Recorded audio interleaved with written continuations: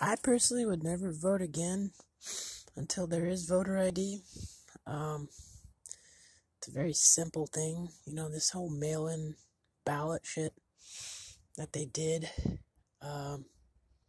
obviously opens things to fraud. I think it's completely ridiculous and asinine. It's just foolish to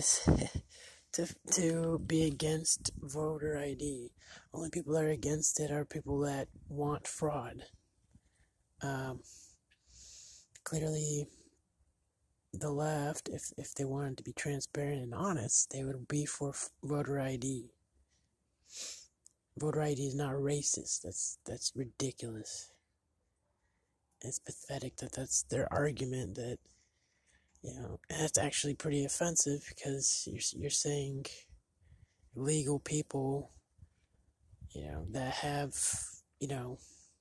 been here for a while, they're Mexican or black or minority, are too ignorant and they're too disadvantaged to have the capability to get an ID, because you need an ID to drive, you need an ID to get medication and freaking everything else. But something like voting, oh no, you don't need that.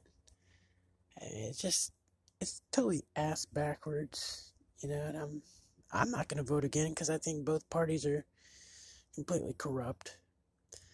The people are arrogant, power hungry, they're just in there for themselves, for money, personal gain.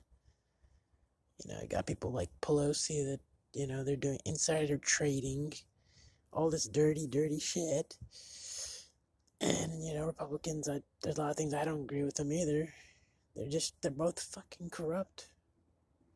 And until there is a way to verify and validate the votes and be more transparent, I'm not fucking voting again. It's simple as that. I don't have faith in either side. So